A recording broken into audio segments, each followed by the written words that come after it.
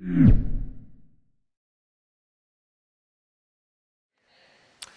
if you're new this morning, let me tell you about where we're at. We are in a series we've called Jesus Stories. Jesus Stories, and we're looking at the different miracles of Jesus that are found in the Gospels, Matthew, Mark, Luke, and John.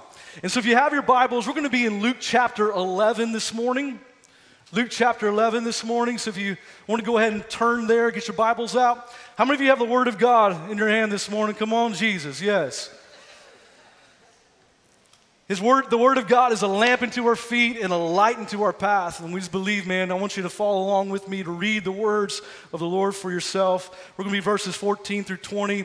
Next week, it's going to be part 2 of this message, and we'll be in verses 21 through 28. But I've entitled my message today, The Finger of God, part 1. Will be in part 2 next week. And also want to make you aware, if you would like my notes, you can text notes to the number that hopefully is going to come up on the screen. I'm not sure if they have that or not. Or you can visit the Journey Church app and get my message notes and download them. Let's dive in and let's read Luke chapter 11 together. How many are ready this morning? Come on, how many are ready for God's word today? I really feel like this is a timely word.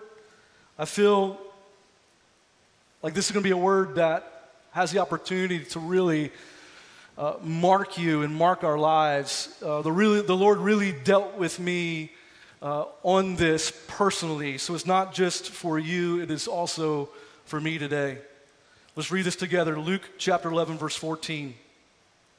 And he is talking about Jesus, was casting out a demon, and it was mute.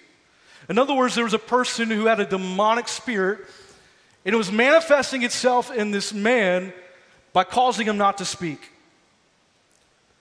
So it was when the demon had gone out that the mute spoke, and the multitudes marveled. But some of them said, he cast out demons by Beelzebub. Beelzebub is another name for Satan. So they're saying about Jesus, he cast out demons by Satan, the ruler of demons. Others testing him sought from him a sign from heaven. Verse 17, but he, knowing their thoughts, said to them, so this is Jesus speaking now, right here. Every kingdom divided against itself is brought to desolation, and a house divided against a house falls. If Satan also is divided against himself, how will his kingdom stand? Because you say I cast out demons by Beelzebub.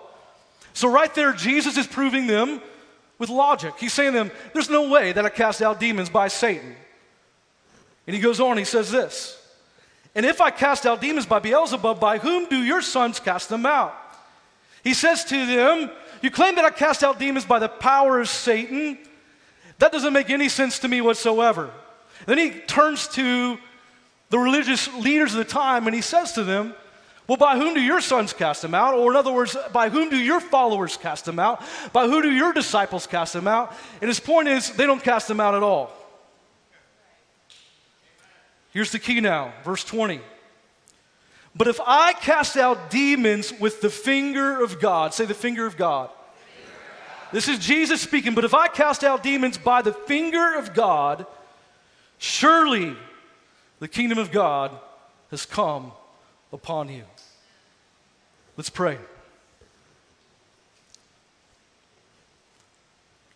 Holy Spirit, would you breathe upon our text today? Would you breathe upon your word? Lord, would you breathe upon your Logos word, your written word, and make it rhema to us, God. Make it alive, oh Jesus. Lord, I pray that, God, you would rid me right now, God, of any man-pleasing, God. That, Lord, my one measure, Father, would be just to please you and you alone, Jesus. Lord, we are here for one reason, that is to hear from you.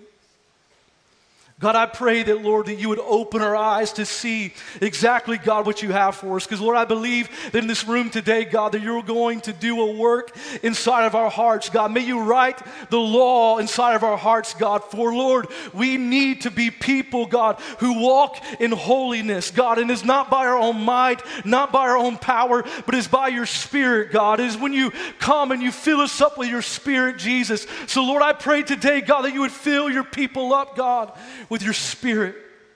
Lord, I can't do it, God, but Lord, may you do it, Jesus. And we release all control. We relinquish every control, all control to you. We love you, Jesus, and we're desperate for you, God. Make us more into your image, oh God. In Jesus' mighty name, amen, amen, amen. Let me silence my watch real quick. All right, there we go. I was getting dings. How many of you know that things sometimes they get lost in translation? That sometimes some things are said by one person and then it goes to another person and then it goes to another person and it gets lost in translation. This past week, if you haven't noticed, we were not here last week. We were on vacation. We were visiting my parents up in North Carolina. And one of the things that we did, just me and the kids and my wife and our families, we went whitewater rafting. Now, one thing that I like to do whenever I'm doing something is I want to make sure that everybody's on the same page. And so the guide would always give us instructions while we're whitewater rafting. So we're on class 2, class 3 rapids. It's not class 4, class 5. I mean, class 5 rapids, it's intense, y'all. But this is my first time going out with my kids. I've been on class 4 before. It's insane. Like, you got to make sure when you're going down waterfalls or you're in intense rapids, that you're doing it right. You know what I'm saying? Like, I don't want to flip over the boat. I don't want to get cold. Like, that mountain water is cold, and so I want to stay. And it was overcast when we went, so I want to make sure everybody's on the same page and we're going the right direction. And so the guide would give us directions as we were going down the river. And for me, you know, like, I don't hear well, and it really kind of comes from being a musician for many years and having, you know, I don't know if you've noticed, they have ears in their ears. They have this in-ear monitors or hearing in here. And so I always like to crank it up. So I've got a little bad hearing in my right ear, to be honest with you. If you ever see me ask you for a question like, hey, can you repeat that again? It might happen 3 times because my hearing's bad. And so, but we're going down whitewater raft. We're going down these rapids, and the guide is telling us instruction, but I want to make sure also my kids are hearing what the guide is saying. He's a little bit soft-spoken. And so he would say things like, hey, 2 forward and then 4 back as we're going down the rapids. And so I would relay the message and kind of shout it out to my family in the boat. All right, guys, here we go. 2 forward, 4 back, you know? But there's a couple of moments, maybe 1 or 2 moments, where he would give a command and I'm kind of getting confused with what he was saying, and things got kind of lost in translation. The Bible is written in Greek in the New Testament.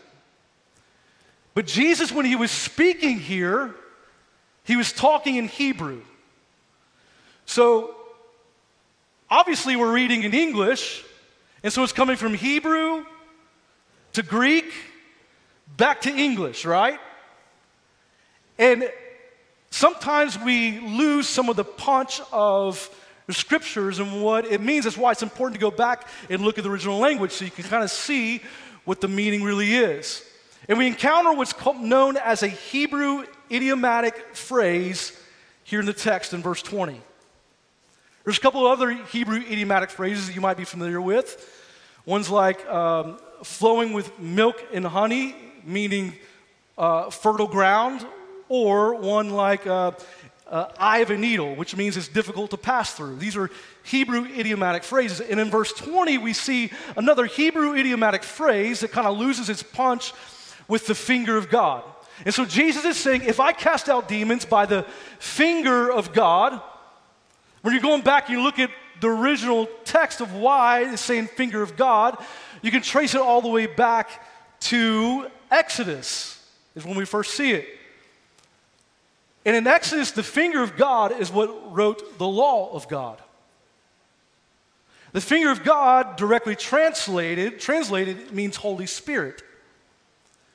So what Jesus was actually saying is this: if I cast out demons by the Spirit of holiness that wrote the law to Moses on Mount Sinai, then surely the kingdom of God has come upon you. So the second phrase here, the kingdom of God has come upon you, when you look at it, it almost looks like a positive thing. It almost looks like this is a positive thing, this is good. The kingdom of God coming upon you, and we kind of look at it, we're saying, okay, the kingdom of God is for me, the kingdom of God is with me. But when I was reading about this in one of my commentaries, they gave the example of this, that it's as if a criminal is in a bush, and then all of a sudden the police come and they capture the criminal. And so when you break this text down in verse 20, it's meaning this.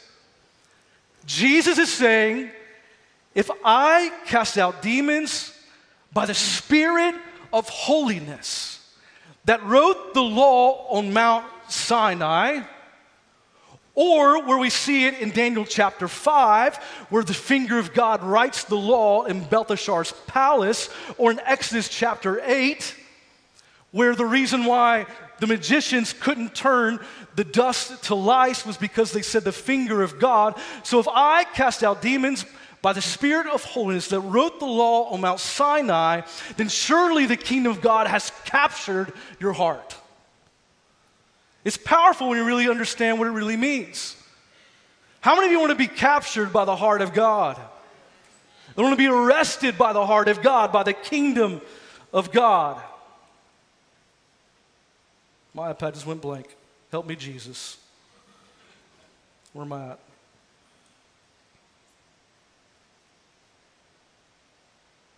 Here we go.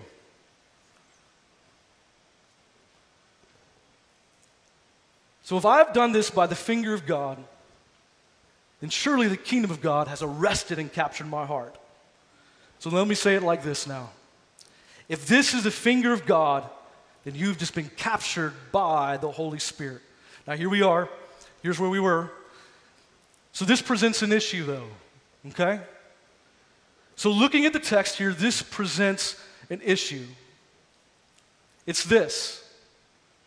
If we mistakenly look at the holiness of God, the Spirit of holiness, in a legalistic way, then it binds us, and we can see God as this cosmic cop in the heavens looking to smite us, looking to take us out.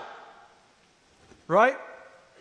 So I don't know about you, but I grew up in a church that led me to believe that if I did one thing wrong, then there would be a chance that depending on how bad it was, that I would miss the rapture and go to hell. That's not good theology at all. And so I remember a couple times coming home, and I would expect to see my parents at the house, and they weren't there. And this is before cell phones, y'all, so I'm thinking to myself, as a 14, 15, 16, 17-year-old, oh my goodness, like, did I get left behind? Did I miss the rapture? You know what I'm saying? Like, that kind of thought came to my mind. My church had like heaven's gates, hell's flames, and so I had the fear of the Lord within me, and I was thinking, man, did I lose my salvation? And I was thinking about, what did I do wrong? Like, I thought this bad thought. Did I miss the rapture? My parents aren't here. Like, those kinds of thoughts came over my head and came into my head. Like, I looked at God in a bad way and looked at him as this cosmic cop looking to take me out if I did anything wrong. So we get this fearful feeling that the Holy Spirit or the finger of God that wrote the law stands against us and that he's just waiting for us to do something wrong. So here's the dilemma that we face in the ministry of Jesus. Jesus sets this demon-possessed person free by what? By the finger of God. The same finger that wrote the 10 Commandments. So if the finger of God writes the law, follow me here, if the finger of God writes the law in the Old Testament, but then comes and sets this man free, then is the house of God as divided, as he says, is the house of Satan. Can God bind us up with the law and then set us free by the same power that writes the law? What I'm getting at is how we view the holiness of God is so vitally important. How we view the holiness of God is so vitally important. I want to give you a definition for holiness this morning. Holiness is this, is to be set apart. Simply to be set apart. You might be saying, okay, what is God set apart from? God is set apart from sin. He's set apart completely from sin. So this is what I want to do. As we're looking at this text, I want to give you 3 things this morning. 3 things on the holiness of God. Because again, our view of the holiness of God is so vitally important. Number one, because God is holy, His Spirit sets us free. Because God is holy, His Spirit sets us free.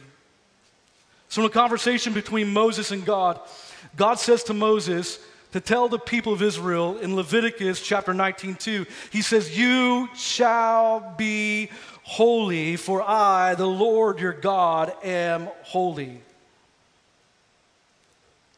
Now, am I the only one in this room, but when I read that and I think, okay, God's telling me to be holy, for He is holy. Now, am I the only one in the room that's thinking to myself, okay, God, sure, it's easy for you because you're up in heaven, you're not around all these people that make you mad and make you upset.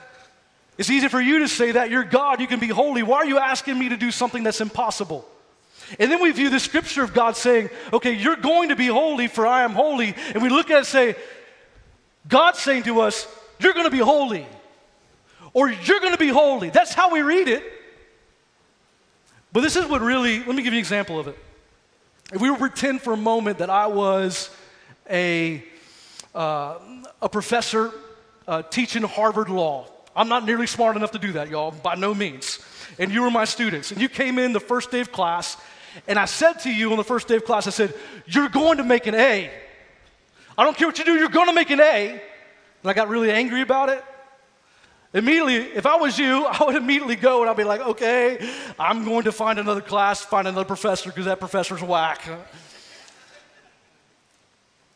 But if you came into class and I said to you, listen,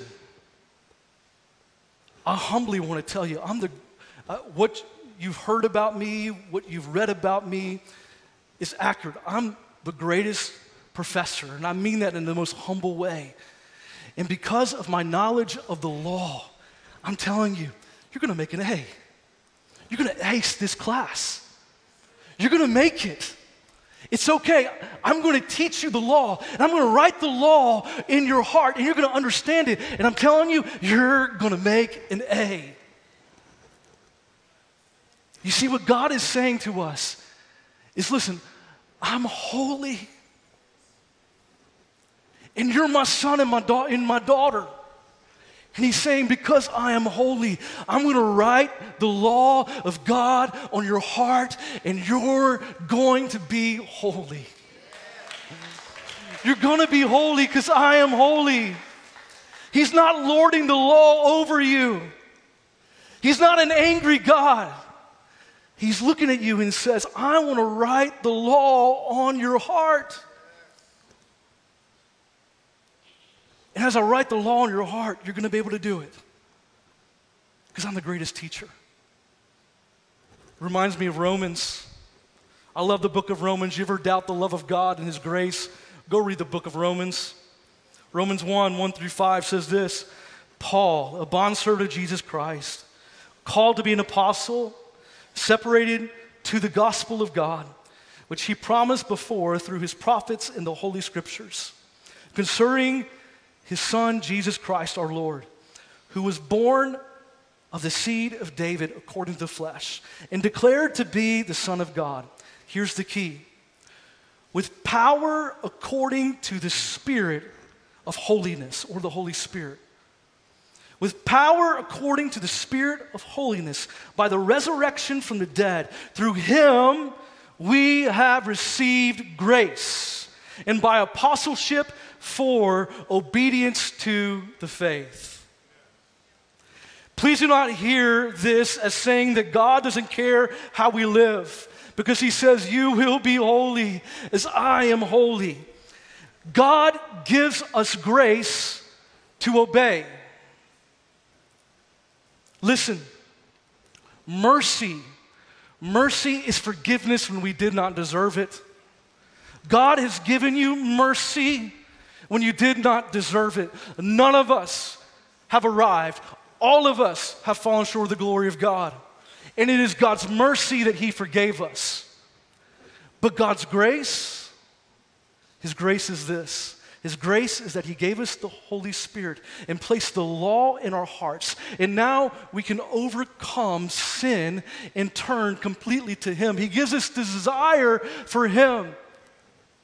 You see what grace is? Grace is him placing the Holy Spirit within us so we only have one desire, and that is Jesus. Then this is a process. And remember, it's not Zechariah 4, it's not by might, it's not by power, but what is it by? It's by his Spirit, says the Lord. How do we walk in holiness? It's only through the Holy Spirit. It's not through trying hard or having the will to do it. It's only by the Holy Spirit. In other words, he says, I am holy. You shall be holy. You will have the law, but the law will not hang over you. You see, we don't live our whole lives terrified that we must obey the law or else we will be crushed by God, because no one can do that. It's incredibly dangerous, though, to live our lives overextending grace at the same time. That we can sin, we can do anything we want, but God's grace will cover us. God's mercy will cover us. But it's equally dangerous to get into a legalistic mindset of trying to obey the law, trying to walk in obedience out of our own ability and who we are, because none of us can do it. It's only through the power of the Holy Spirit. So what then is the answer? It is this. He says, I, the Holy Spirit, and the finger of God, and the finger of God always does the same thing. What does it do? He writes the law, but the law within you becomes the law of freedom and liberty. He writes it on our hearts, and that brings us freedom. The law is not there to bind you, it's to give you freedom as he writes it in your heart. And so it becomes the law, then, of transformation, church. So number 2 this morning. Number 1, because God is holy, he sets us free. Number 2, because God is holy, his Spirit transforms us. Because God is holy, his Spirit transforms us. 2 Corinthians 3, 17 through 18 says this, and we all, with unveiled face, beholding the glory of the Lord, are being transformed into the same image from one degree of glory to another. For this comes from the Lord, who is the Spirit. You see, his Spirit transforms us to be like Christ. His Spirit is at work within us continually to transform us to be like Christ. That's why Paul writes, renew your mind daily. You see, the process of sanctification is not a one-time thing. It is a process. It is transformation.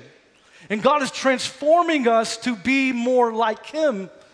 And this will be a journey that we will always be on until we're with him in heaven. Now, this reminds me a little bit of Exodus chapter 4. In Exodus chapter 4, Moses gets the call to go and to lead the people of Israel out of Egypt. And in that moment, Moses is thinking, he's 80 years old, and he's thinking to himself, man, Lord, what are you going to do to help me? Because this is way too big for me. And he gets this encouragement from God. He says, okay, I see this staff that's in your hand. I want you to take this staff. I want you to throw it down the ground. And so Moses is obedient. He takes a staff. He throws it down the ground. And y'all, it turns to a snake. If I was Moses, I would immediately run the other way. Like, okay, God, why are you turning something to a snake? I'm scared of snakes. I don't know about you. And then he tells Moses this. He says to him, okay, Moses, I want you to pick up the snake by its tail. Now, we all know this, that you don't pick up a snake. You definitely don't pick up a snake by its tail because it's going to come back and bite you, right? So Moses is obedient. He picks up the snake by its tail, and immediately it turns to his staff again. Then he asks him to do another thing. He says, I want you to put your hand into your bosom, into your shirt. And so Moses places it near his heart, puts it into his clothes. Then God says to him, okay, take your hand out. His hand's full of leprosy. And he says to him again, hey, put it back in. He puts it back in to his shirt, takes it back out, and it's clean. I don't know everything that God was speaking to Moses in that moment, but what I do know is this, and I believe that God was telling Moses that whatever is in your heart, in the extremities, in the deepness of your heart, is going to make it out into the extremities of your life. That your heart is going to be revealed. And so he's telling him in that moment, allow me to work on your heart. You see, God is constantly transforming us and making us into his image and working on our heart. I don't know about you, but I need some heart work. I need continual heart work. But what that takes is for the Holy Spirit to continually come in to fill me up. Just as Paul wrote, and I said earlier, is to renew your mind daily by the Holy Spirit. And so as we renew our mind daily, as we get into the Word, as we pray, as we spend time with him, he renews our hearts and he makes us more like him. And so that, man, we can be like him and be reflections to him of this world. So what does he do? By the power of the Holy Spirit, he transforms us. He transforms us. So God says, I don't want to be this cosmic referee, church. I don't want to be screaming at you. I'm not angry at you. What I want to do is to change you from the inside out.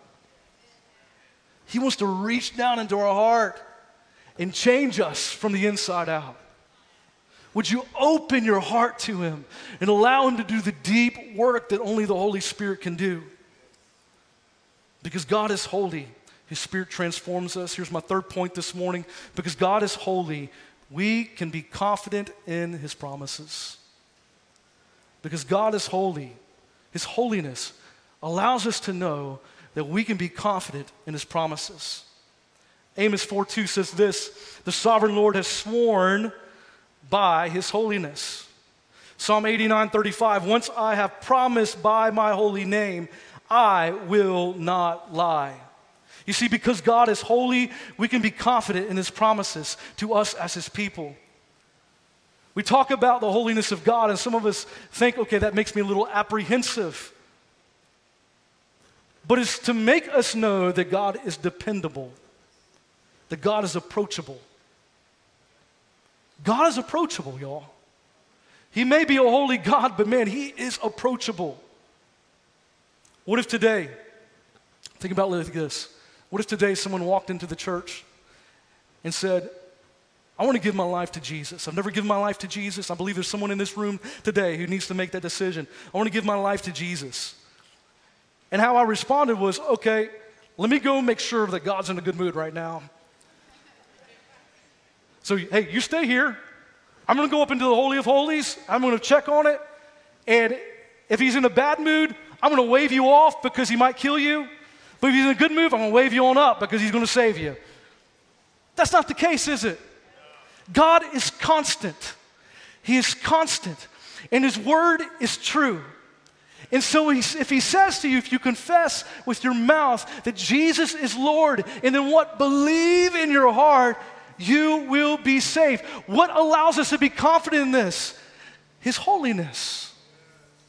And so we can be confident also that as we draw near to God, he's going to draw near to us. That we are people that as we come before him and we really fully surrender before him, that God is going to meet us right there, church. We can be confident that the Holy Spirit is with us, that when we surrendered our life to him, the Holy Spirit came and he began to do this transforming work of sanctifying grace. We can be confident in that. We can be confident because he is holy. The holiness of God is what reinforces every promise of God. Look, I believe wholeheartedly in the gifts of the Spirit. I believe wholeheartedly in the baptism of the Spirit, that He has good gifts for us, and we're to earnestly seek them out. But listen to me, I believe even more the baptism of the Holy Spirit is more for sanctifying grace than anything else. It's for sanctifying grace. It's to transform us from the inside out. Because what? It's not by might, it's not by power, but it's by the Spirit of God. And so as the Spirit of God comes into our life and forms us into His image, that is what it's there for. It's not for us to get a Holy Ghost goosebump, y'all. It's not for us to get this feeling all over ourselves and to be emotional. I believe God's created us with emotion. It's good to experience that and to express our emotion. But if that is only for us to feel good about ourselves, Lord, please help us. I heard someone say this past week, and I agreed with him, I don't want my church to be a charismatic zoo. And I was like, that's a great way of saying it. We don't want to be this charismatic zoo that only comes together and gets this emotional experience. We want the Holy Spirit to come and His glory to show up. And what His glory does is it transforms us into His image. It's not there to make us feel good and to have this overly hype emotional experience. Lord, help us when we've made it that way. You know what? I have to admit, at times I've made it that way. Lord, forgive me for those moments and those times. May we desire the Holy Spirit for one thing, and that is for us to be filled up with this transforming grace that allows us to go out and to actually be reflections of Him. If we experience the power of the Holy Spirit in this place, but then we don't go out to the highways and byways and tell the people that don't know Jesus about the one that we love, then we are missing it, church. We are missing it. We're not here for emotional feeling or for us to be a charismatic over-the-top church or for us to experience a Holy Ghost goosebump. That is not why we are here. We are here to make a difference for the kingdom of God. And I believe wholeheartedly the best way to make a difference for the kingdom of God is not out of willpower, not out of us trying to make it happen, trying to be good people, but it's for us to experience the glory of God. You see, true revival happens. No true revival is happening when we go out, we make a difference in this world. In church, we are by and large making a huge difference, but I'm telling you, I believe that there is more. As we steward His presence and steward Him and the Holy Spirit in our lives, man, church, as we steward that, He's going to pour out His Spirit even more, but He's looking for people that want to be holy, that want to be set apart and be holy as He is holy in Him alone. That's what He's looking for, people. Help us, Lord. It is not by your own will that you're going to be holy. It's not by coming in here and living like the world and then worshiping Him and trying to fabricate some kind of feeling. That's not how it's going to happen. It's going to be allowing the Spirit of God to come in and the finger of God to write the law on your heart. And as He writes the law on our hearts, and He gives us this overwhelming desire to be like Him. Help us, God, to be like Him. To be like Him. To know Him, really know Him. Not just out of our religiosity, or out of religion or playing church. Forget all that. It's garbage. It's garbage. May we live completely set apart as the Holy Spirit transforms us.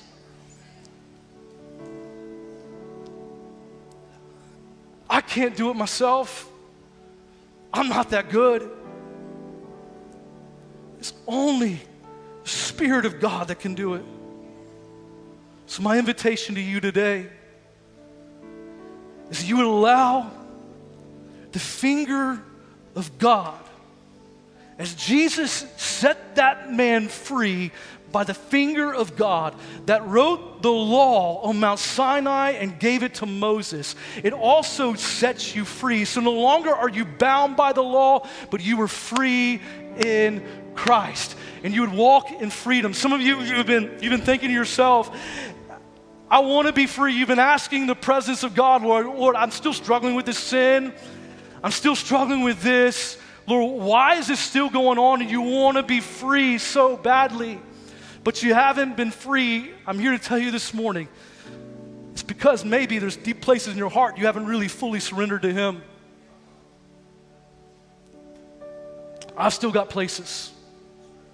We all still have places, because this is a journey of sanctifying grace.